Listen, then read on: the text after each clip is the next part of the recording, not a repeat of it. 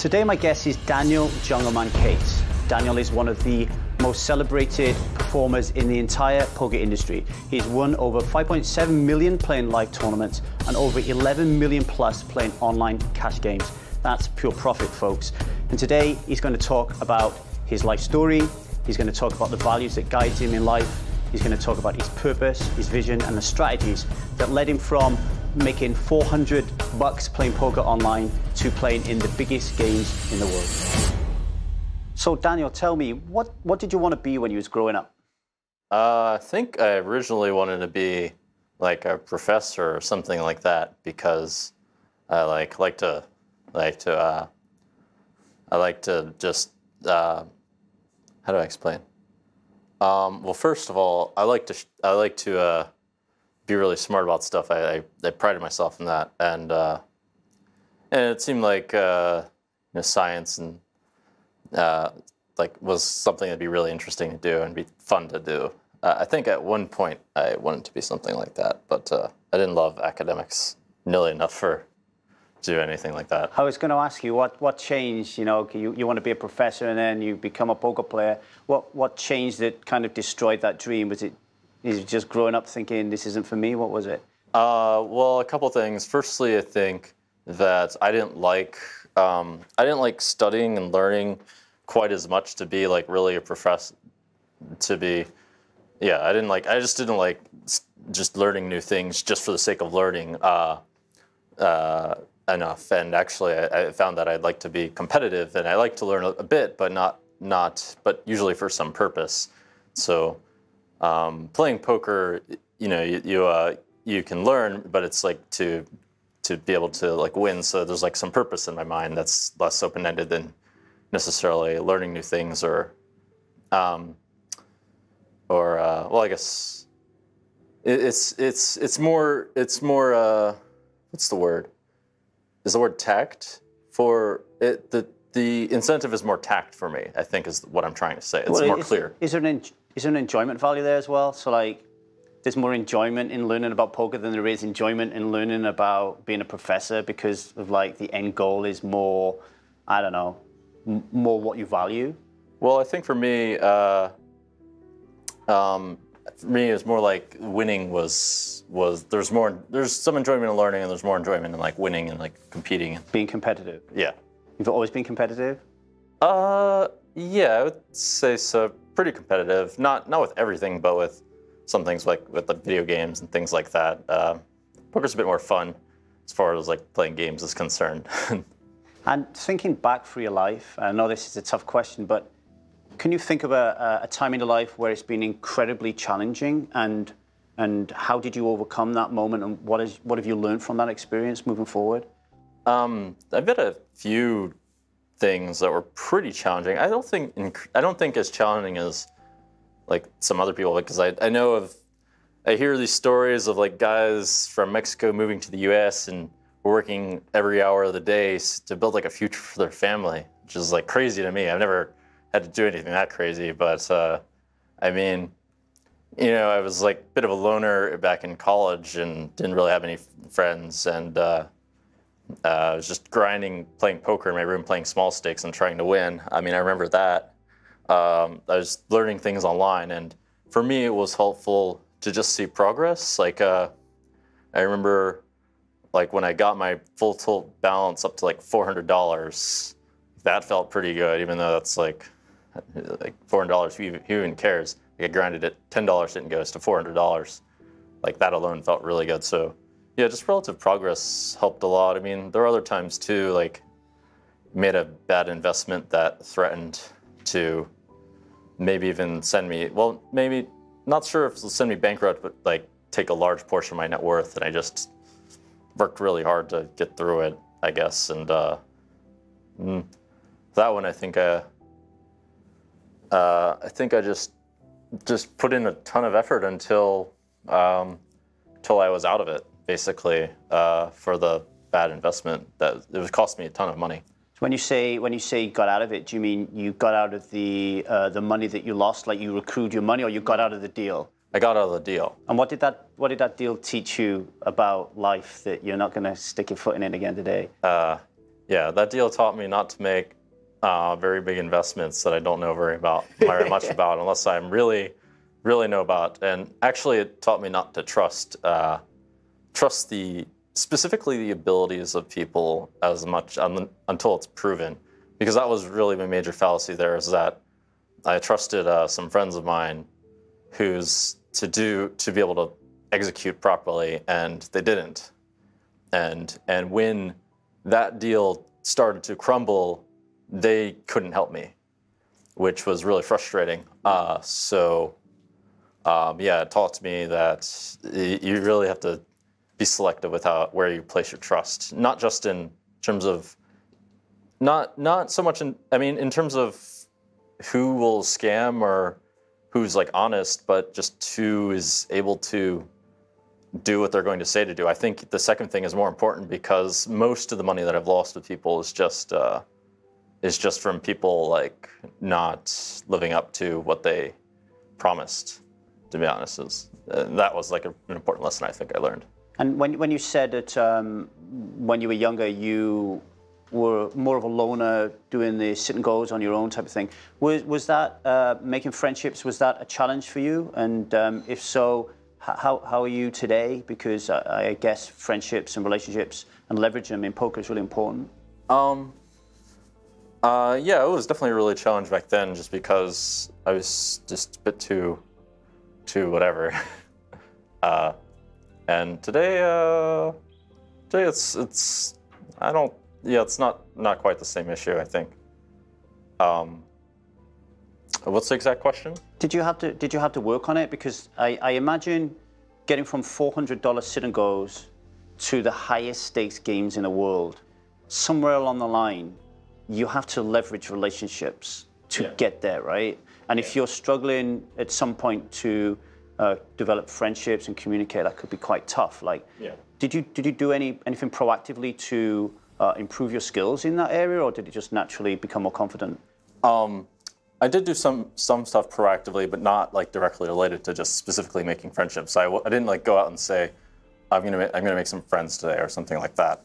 It's more like I learned things about people and learned things about like the ways that I was behaving that just were not very effective. Or I mean, learned things about people to deal with them a little bit more effectively. And then also, I mean, that was more gradual, more like I made mistakes with people that were my friends, and saw like, oh, I did this wrong, so I should do this in future, and therefore I should also do this. I should be nice in this way that I fucked up in another way. It's almost like a video game, right? Well, there's some aspects that are similar between them. It's not really, it's definitely not quite a video game, because dealing with people and not like some abstract like thing that exists only in the virtual world. And then what else? And then yeah, some other behaviors relating to myself that like kind of help solve that problem that weren't so great or could be improved on, that helped solve that problem over time as well. So indirectly, yes, I worked on it a bit. And moving on to values a little bit, what are the core values that guide your life? I know it's a complicated question because a lot of times we don't think about it. Yeah. Have you given it any thought? I actually have given that some thought. And that's a pretty deep question. Well, one that was a value of mine, and actually I don't live up to it as much as I'd like to, is just to be rational about my actions. Mm-hmm. In poker, that's super important, because if you're not rational, you're going to lose money. But also, I think that if people are truly rational, the quality of everyone's life benefits, because it's how do I explain? Like, for me to be rational is to do like the right thing, even though the right thing pretty much no matter what, even though it's hard, and the implications of that are pretty far-reaching, I think, as far as like even like eating healthy, which now I'm doing at least, and just treating people in a better way. And that's something that I really value a lot. I'm definitely not perfect in that avenue. Pretty good, perfect. But you are aware though of these are the values that I would like to live my life by. Yes. But you're checking in every now and then, and you're realizing I am in some areas and I'm not in other areas. Yeah. You're very aware. Well, yeah. I mean, sometimes I'm more aware than others. Admittedly, I've definitely made mistakes in that avenue also, which brings to the next value, which would be the integration, which would be integrity, which is the integration between your values and who you actually are. Like, it's not very valuable to state a value and not be able to follow through on it, similar to someone who promises something and can't deliver. So I also value that. So it's not quite the same thing.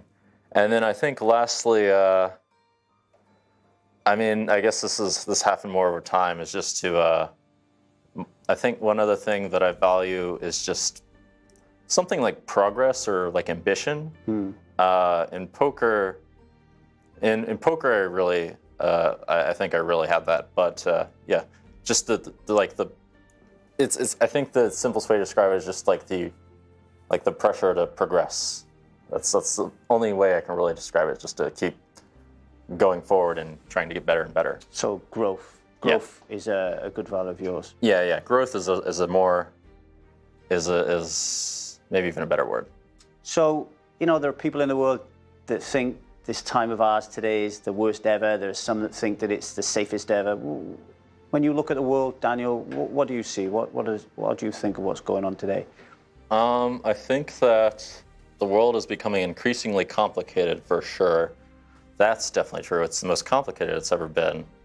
I think that it's sort of like the world is playing like a game where the stakes are higher than ever, where the impacts of everyone's decisions could have like more far-reaching consequences, like could mean the end of the world or whatever. I think that's definitely true. I do actually think that there's currently more peace in the world. I think actually the world is in a better state, even though it doesn't appear to be the case. Because, I mean, if you go back in history, there are all sorts of wars going on in like China or whatever. Whereas like lately, I mean, there's still a bunch of wars going on, but there aren't too many like massive wars.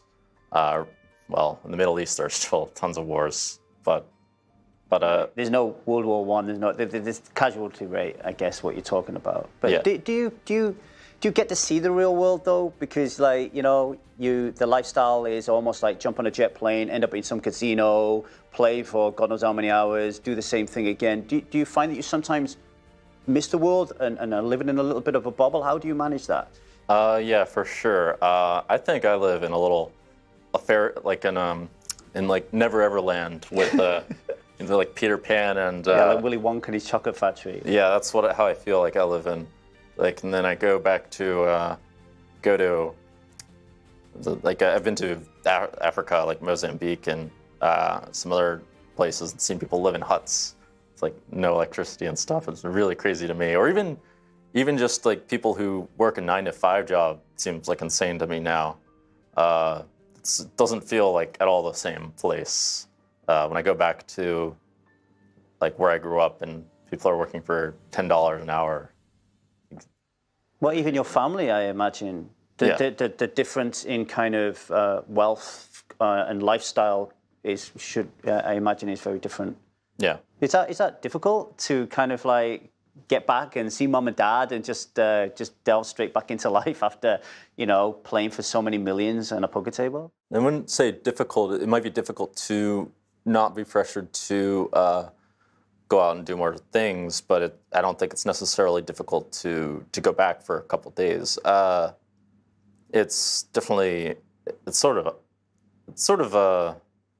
It reminds me of what my past was, though. I guess money produces a lot of difficult moral dilemmas, doesn't it? Like my mum needs a new hip.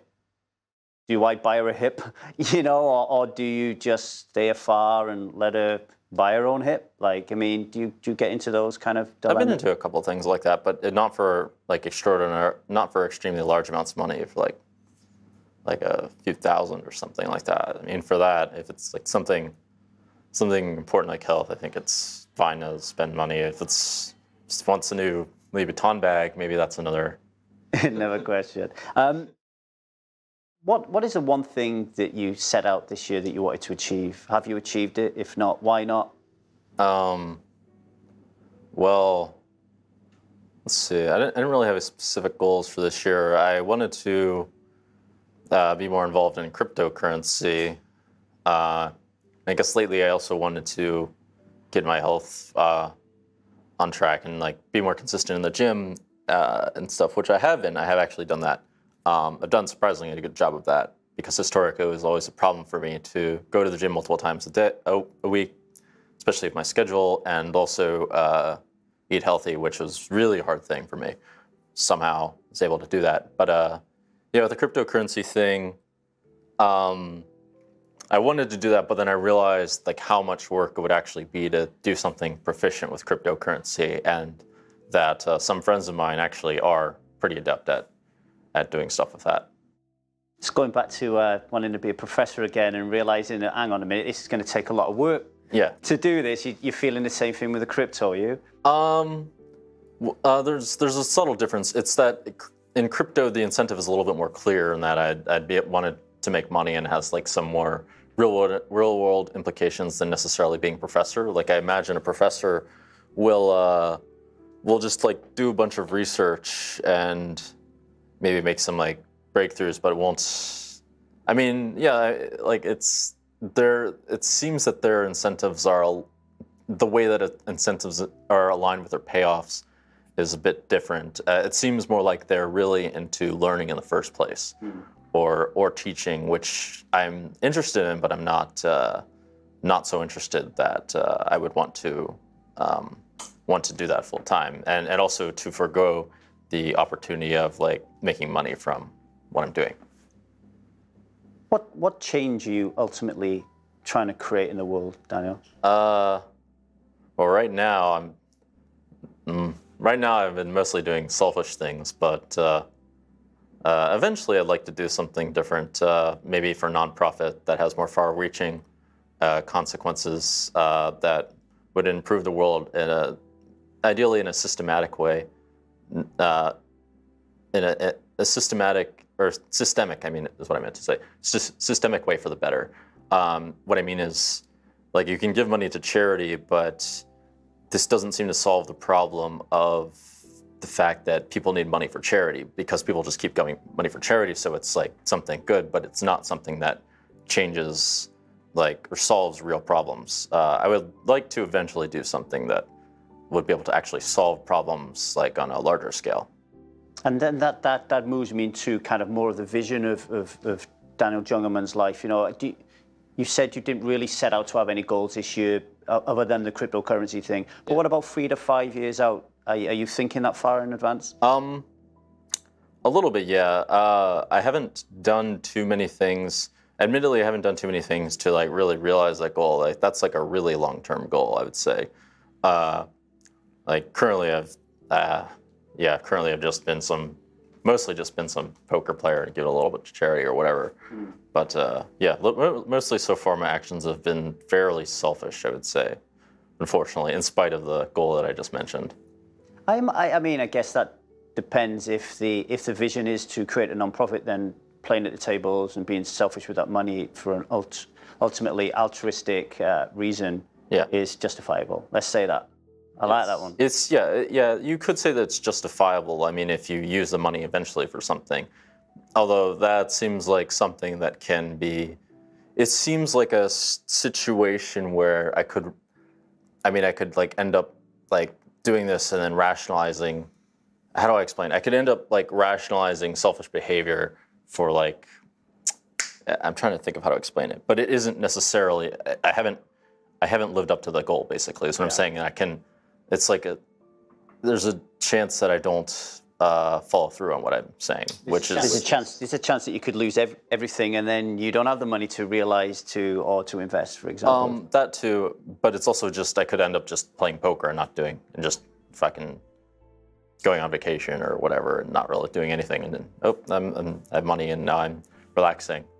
Forget that goal or something is what I'm saying. That could happen. Is there a number? Is there a number then? Because we were talking in dinner yesterday, weren't we, about, you know, the World Series of Poker bracelet thing is not really something that interests you. If you're Cristiano Ronaldo, you want to win the Ballon d'Or or whatever, you know.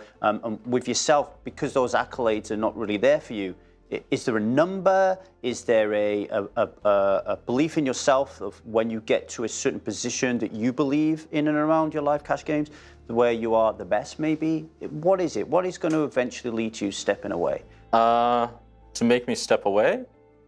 I don't know if I would, it wouldn't be, if I were to step away, it would not be because of an amount that I had won. It'd be more because I'd want to focus on something else. There's no like real amount that I have in mind. It's more, I want to focus my efforts somewhere else. So you still love the game? Yeah, I guess so. I guess you could say that. I love it mostly. I guess I should love it more just because actually it probably should challenge me to try to behave more rationally with my behavior. I guess it's like a little bit, in terms of behavior, it's a bit of a test to behave rationally, which I've actually failed in terms of responding to loss, or responding my behavior, not my actions, not my decisions at the poker table. Yeah, I've failed in my behavior to act appropriately. Let's put it that way, or to act effectively. We're talking about tilt. Well, yeah, I've like thrown cards and things like that. Cards is which is a failure that I never free. So that refers to one of the challenges you have in life. So controlling your emotions when you're in and around the poker table. What other challenges are you battling with in life that you want to overcome? Let's see. Well, that's definitely one of the bigger ones. Time management to some extent. I want to be a bit more efficient with how I manage my time and try to use more of it productively. Also just to determine how much time I want to spend doing things that aren't, just doing things for fun. Like that's something that I often struggle with, is how much fun do I really want to have compared to how much time I want to spend being productive or whatever. What else? To some extent with relationships too, with women. I'll just leave it at that. Challenging, yeah, I'm with you on that one. You are one of the most recognized world stars of poker, both online and live. What are the main tools and resources that you would recommend to people? It doesn't have to be poker, it could be life in general. Like, what do they need to do? What do they need to be reading? What do they need to be learning if they want to reach the very pinnacle of where you are right now? So you're not just referring to poker, or you're referring to anything? I believe quite strongly that obviously you need to learn a lot of technical aspects of poker, but I think to be a truly great poker player like you are, you're effectively a startup. You're a business, you know, and I think that there's a lot of life skills that go into that as well. So I'm interested in kind of more of the life skills than I use PIO solver or whatever, you know, like, you know, how do you become Jungleman? You're a brand, you're a machine, you're not just a human being, you know, not taking away your emotions from me, but you know what I mean? Well, I think with regards to learning the technical aspects, there are some traits really that you kind of need, like firstly to work really hard at it. That's obviously the case, but also not just that, also to like make sure that you're applying the things that you learn, which is still pretty vague, but I think there are some, like, you can like get feedback from your friends, for example. There are a number of things you can do that are related to common sense to make sure that you're actually improving, which is important, because if you work really hard, feel like endless hands and you never try to improve, you're never going to go anywhere. So yeah, so you have to do things to make sure you improve. At least for me, it was more natural because I was always thinking about poker and whatever. But what else? Yeah, definitely making sure you're improving in some way is pretty important, or and putting in a ton of effort. I guess part of it is just doing things that you part of it really is just doing things that need to be done when you don't want to do them. I mean, as simple as that is, it really is the short truth. And then what else? For poker and stuff, money management for at least personally, I always just reinvested money into poker. I didn't really splurge very much at all. And I think that's more long-term profitable than, I think just reinvesting the money is more long-term profitable than cashing out and going crazy and things like that. Definitely money management to be successful. I think also having a good network of friends would be this relates to making sure you're improving. Have a good network of friends that are actually honest with how if you're actually improving, would be beneficial to a lot of people, and myself included. And the friends that are actually encouraging you and not trying to undermine you some weird way. Think things like that. What else?